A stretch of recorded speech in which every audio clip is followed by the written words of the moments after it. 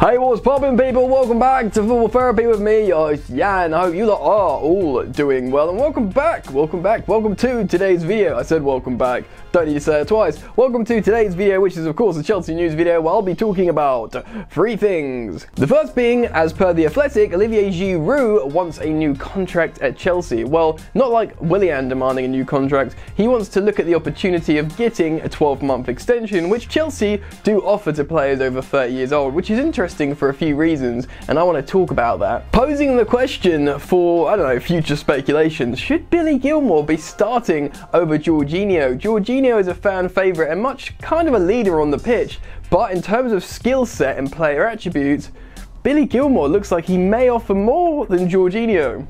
Just posing the question. And finally, Chelsea have identified a Kepa replacement, so saith Turkish reports. But is he going to really be a replacement, or a second keeper to replace Caballero that could push Kepa?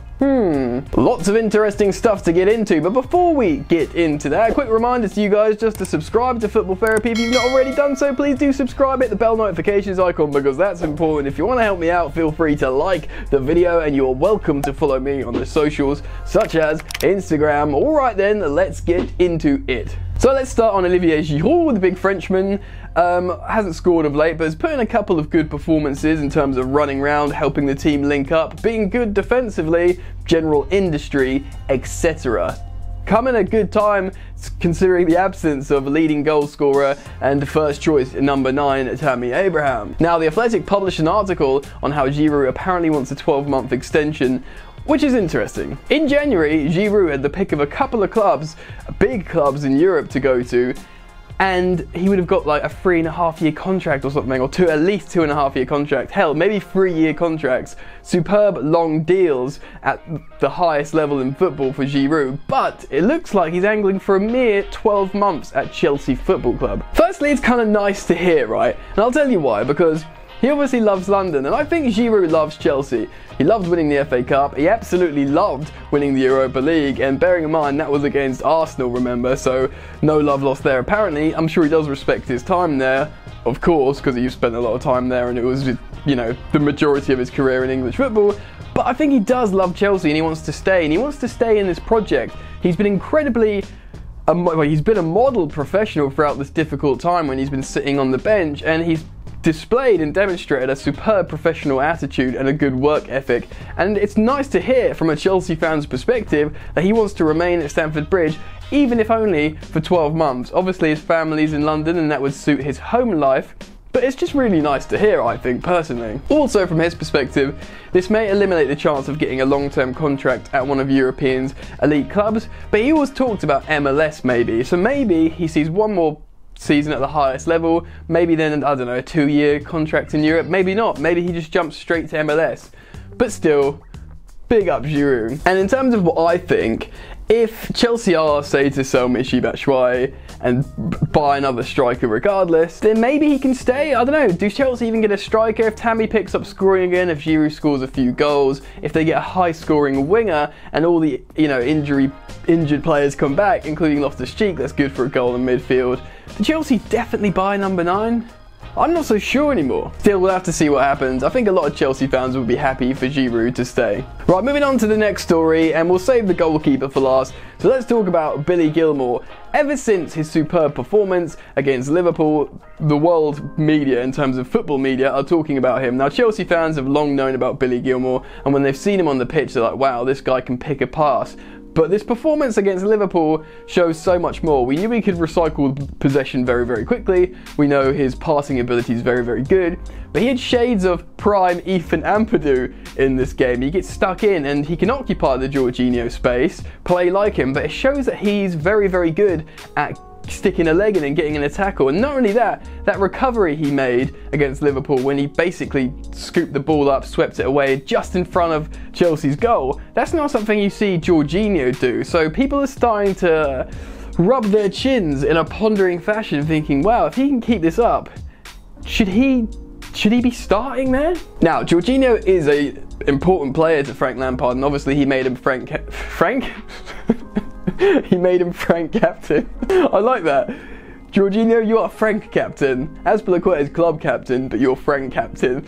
don't know what's happening to me. He made him vice captain as soon as he came into the club, pretty much. So he obviously values his leadership very, very highly, and that comes at a premium these days. So I think losing him on the pitch and putting in Billy Gilmour, as skillful as he is, he obviously doesn't have any leadership qualities. He gets stuck in, but purely because of his age, maybe even if he gets imposing in terms of tackling, he's not commanding people around the pitch, and why should he at this point, sort of thing. So I'm not so sure, but in terms of player attributes, skill set, if you're comparing Jorginho's natural abilities and you're comparing Billy Gilmour's natural abilities in terms of his skill ceiling, I think Gilmour could be something special, and if he's showing that he can fit in the first team immediately and have no issue playing in that starting 11, maybe sooner rather than later he can make that spot his own. That's a very interesting talking point indeed, if you ask me. Right, let's talk about the goalkeeping situation. Obviously Kepa was benched due to poor form. He was brought back in for this cup game. He played really well. It's speculated now that he's won his first team place back. Now I want to cite to you this article published by the Chelsea Chronicle talking about Turkish goalkeeper Uğurcan Çakır. Uğurcan Çakır. I'm going to call him Çakır. The article goes a little something like this. Chelsea are reportedly keen on bringing in Trabzonspor goalkeeper Çakır to Stamford Bridge as a replacement for Kepa Arrizabalaga. Turkish outlet Fotospor claims Liverpool have been showing interest signing this goalkeeper, with Chelsea entering the scene after Trabzonspor faced Fenerbahce in the Turkish Cup. The report also said Chelsea have consistently been receiving information about the 23-year-old from former player and assistant coach manager Eddie Newton, who is now at the Turkish club. Trabzonspor president Ahmet Ağoglu, Jesus, why are they all difficult things to say? Has made a reference to the goalkeeper valuation. This is interesting. He said, "In my opinion, Çakır is one of the 3 best goalkeepers in Europe and a huge prospect for Turkish football. We want 20 to 25 million euros, and it could be as high as 30 million euros. But of course, we also hope he stays." First up, it's not a surprise that the president of the club is saying, yeah, he's got to be one of the top 3 in the world, mate. You know what I mean? We'll sell him for loads of money. But if he says he wants 25 million euros for him, that's like 20 million pounds. That's not that much for a goalkeeper. You know, you could pay that for a second goalkeeper, really. One that could push the first goalkeeper in Kepa Arrizabalaga. And I think Liverpool are looking at him probably as a potential replacement for Adrian, but he probably would look at Liverpool and Chelsea and think, you know what, I've got more of a chance of actually muscling my way forward in front of the queue at Chelsea. Comparing Alisson to Kepa at the moment, I might go to Chelsea. Plus, why wouldn't you want to live in southwest London, right? Hey? The article goes on and gets rather depressing at this point. Compared to the record-breaking £72 million Chelsea spent to sign Kepa in 2018, Çakır can provide the competition for the role between the sticks, brackets, if Chelsea decide to keep Kepa. For a fairly cheap price in today's market, like I said, £20 million would be very cheap. Kepa had recently fallen down the pecking order at Chelsea, with Willy Caballero taking the #1 spot in 6 consecutive games prior to Kepa's heroics at Chelsea's FA Cup victory over Liverpool. And yeah, they were heroics. The Spanish international has the worst save percentage, 55.56%, of any goalkeeper this season in the Premier League, and he's ranked 127th out of 132 goalkeepers in Europe's top 5 leagues. That's very poor. We know Kepa's stats are very poor. He has been very poor. Kepa has made an underwhelming 40 saves in 24 appearances in the Premier League. In comparison, Çakır has made 77 saves from 22 appearances. Well, that is mental. 2 less appearances and 37 more saves. Different league, obviously, but you're still saving shots. The ball coming towards your goal. So what do I think about this? Well, obviously he's a very, very highly rated goalkeeper, and if Eddie Newton's feeding back, I mean, how reliable is Newton in terms of goalkeeping, scouting, do you know what I mean? But still, by all accounts, he's very, very highly rated in Turkish football, good age, just used to making a lot of saves, and I think most importantly, above everything else recently, he'd be for a very reasonable price. Bearing in mind, Kepa was not a very reasonable price. I'd take what the president says with a pinch of salt of him being in the top 3 goalkeepers in the world. So what would that be? Oblak, Alisson, this guy, Kekir. You know, I don't know. There's a bunch of other awesome goalkeepers out there knocking around that I'm sure would have a thing or two to say that are playing at a higher level than the Turkish Super League. Still, highly rated, young, good value for money.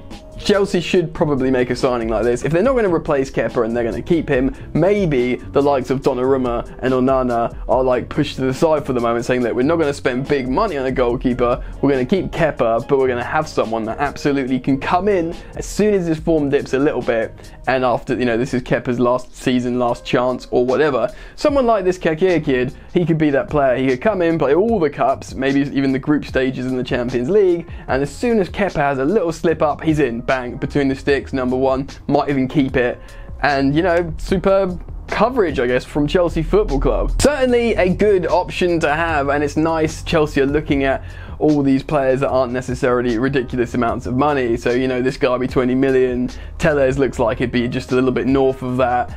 Hakim Ziyech was of course immensely positive business at a very reasonable transfer fee, so it's all pretty promising so far, and it makes you think hopefully they'll have a big load in the bank to spunk on a massive Galactico winger slash forward or whoever they want to buy.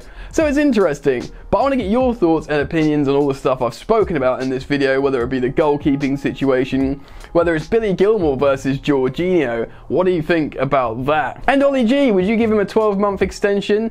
I probably would, but it's an interesting talking point, so get in the comment section below, express your thoughts and opinions, and if you've enjoyed the content, I'd really appreciate you liking the video. That would be cool. Remember to subscribe if you are new to the channel and turn that bell notifications on, man. Follow me on the socials at Football Yannick. Alright, I'm done, you lot. Enjoy the football, and I'll see you later. You ain't so tough with that bad boy tuck. I'ma get it how I'm living, I'ma walk the walk. Outline my lines, I rap through thought. Body bag the verse, outlined in chalk.